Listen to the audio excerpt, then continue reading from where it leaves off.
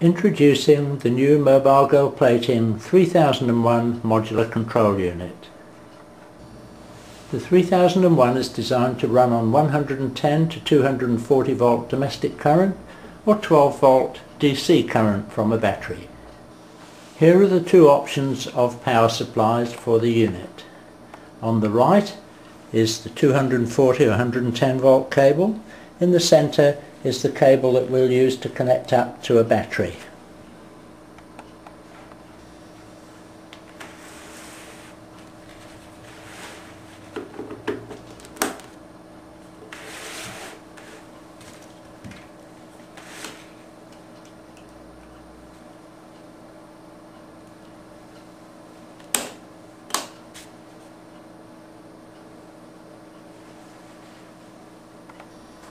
The 3001 is supplied complete with 4 electrodes. You'll see that the electrodes are different colours. The reason for the different colours is the different solutions that we'll use, so that we have colour-coded bottles for each of the solutions to ensure that each electrode goes into the correct solution bottle. In addition to the 4 electrodes, 2 black earthing electrodes are supplied, one as a probe, one as a clip design. The 3001 comes with a handy chemical module to keep the 4 bottles in.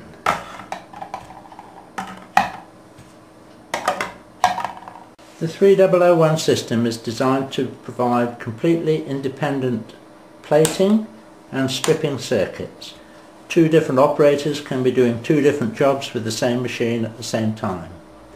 The voltage supply for the plater is completely variable. It's not stepped in any way. It simply goes up and down as you need, depending on the solution that you're using. The front of the plating section has 3 sockets for the red electrode leads that go in there. Each electrode has a different use, and we'll discuss that later on. There's also a black socket for the probe. On the other side of the machine is the stripping electrode and the black plating and stripping clip. So both sides of the machine can operate at the same time. There's no need for pulling leads out, swapping them over, or doing anything of that type. It's just designed to be completely self-contained. The first step that we will do is to just rinse off the area to make sure that there's no dirt particles.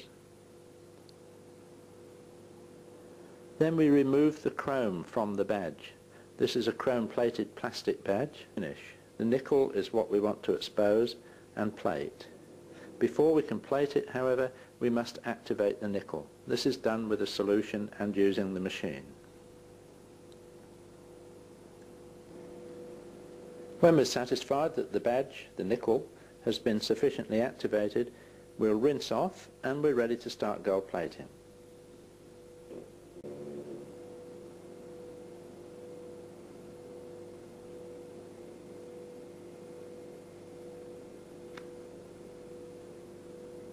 We're now applying 24 karat hard gold to the exposed nickel surface of the badge, and here's the finished result. These are the chemicals that you'll come across in day-to-day use of your gold plating machine. The first chemical we'll look at is elctroplating. Elctroplating is manufactured using a product, caustic soda.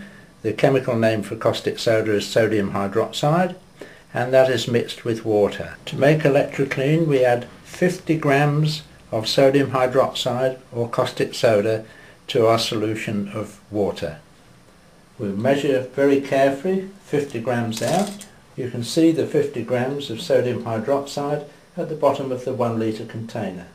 To make this into elctroplating, we simply add water up to the top. Chrome stripper uses the same product that elctroplating uses, the caustic soda or sodium hydroxide. The difference here is that it's 100 grams per litre, so it's double the strength of the elctroplating. We do the same procedure again. We measure out 100 grams of caustic soda and place that into the bottle. There's our 100 grams of sodium hydroxide, and you can see the product at the bottom there, approximately twice the height as used in the ElectroClean. And just a point here, if you're running short of ElectroClean at any time, you can use a chrome stripper. If you use a half of the bottle of chrome stripper into the ElectroClean bottle and then fill with another half of water, then you'll get exactly the same chemical composition as you would do mixing 50 grams of sodium hydroxide. The next chemical we're going to look at is nickel activator. We measure out very carefully 10 milliliters of hydrochloric acid, and the easiest way to do that is to use one of the medicine type of droppers and to put a black line around the 10 so that you can see very easily when you're adding the acid exactly how much is there.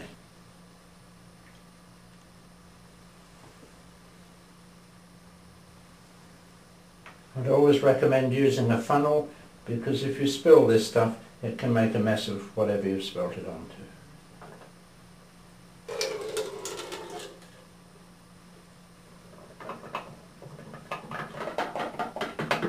All we have to do now is to add water up to the top.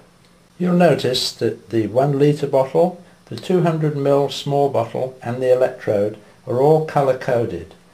In the case of nickel activator, they're all green to make sure that you don't mix one chemical up with a different electrode or a different bottle. The same colour coding applies to the chrome stripper, which of course is red. To give you an idea of what it's going to cost you to make more chemicals, a container of caustic soda, sodium hydroxide, which is 98%. If you buy it, when you buy it from the hardware store or from your supermarket, look for 98% sodium hydroxide. One of those will cost you between $3 and $4, and 500 grams you know will make 5 1 litres of chrome stripper or 10 1 litres of ElectroClean. The other product you'll use for nickel activating is hydrochloric acid. That is a 1 litre container. You can buy it in 500 milliliter containers as well. 1 litre of that will actually make you 100 litres of nickel activator. So it's very cheap. A litre of this will cost you $6 to $7, usually from a hardware store, but as you'll see on the bottle, it's used for all sorts of things, cleaning, it's used for pH adjustment in swimming pools, so you may find it's easier just to buy it from your local pool chemical supplier. But about $7, and that would give you maybe 4 or 5 years supply of nickel activator. So the chemical base is very cheap, very easy to obtain.